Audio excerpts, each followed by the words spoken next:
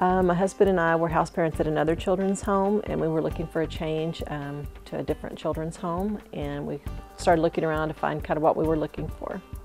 I work with the social services department with Esther Cox and Sean Hull, and I do all the scheduling for the kids, all their doctor's appointments, dentist appointments. I keep all the paperwork, files up to date. I keep all the staff files up to date.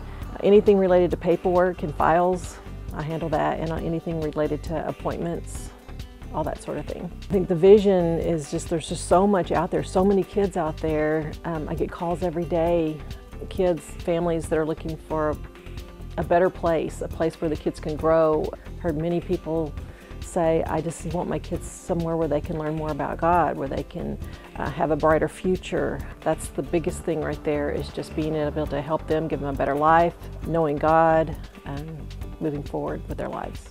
We have devotionals, we have, of course, church services. I think the big thing is the one-on-one interaction with social services directors. They talk with them. The spiritual life minister talks with them. Any questions they have, we're right there. But mostly the house parents are just great about anytime they have a question, and also by their example. I think that's the big thing, is the example that they set for them in their daily lives. The disciple would be just living our life each and every day, the example that we set, and teaching them, doing all that.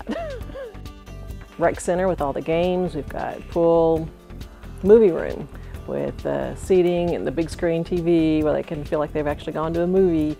They've got the gym. They play basketball. We have all sorts of activities in the gym. Outside basketball courts, outside tennis courts, the swimming pool. The kids love swimming in the summer, and to get to swim every day in the summer, that's pretty cool. And most of them haven't had that opportunity. The cottages have the house parent side, where they have their own living room, living quarters, and then there's the main area where there's the big kitchen, dining room, and then all the kids have the rooms down the far hall. There's 2 kids in a room. It's like one big house. Even though the house parents are on one side, the kids on the other, it's also open, and it's just like living with one big family. A lot of them are here because their families lack the parenting skills that they need, and so the kids have maybe gotten in with the wrong crowd, haven't really been taught well. Parents see that and see the need for them to have something more. And some are here because they've been raised by grandparents who can no longer care for them, and they need help.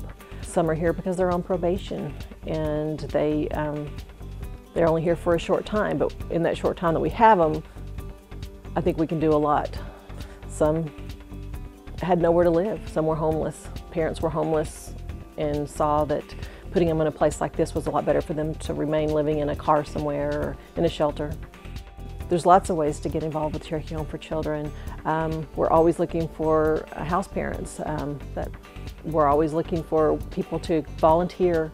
I head up the Christmas program, where I find and send lists to all the churches and groups and organizations that will help send Christmas presents at Christmas time. Phone sponsors, or any kind of sponsor for a child. A lot of these kids don't have contact with family.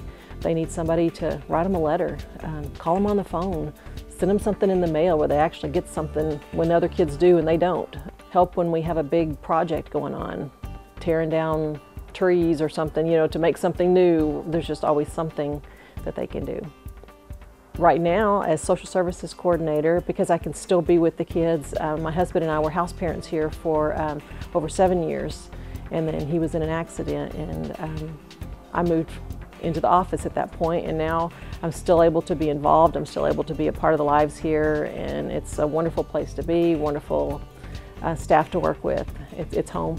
It's an amazing place to work. It's an amazing field to get into. If you want to call it a field, it's really a mission field. Every day is something new. Every day is something maybe a little challenging, but it's something that is very fruitful.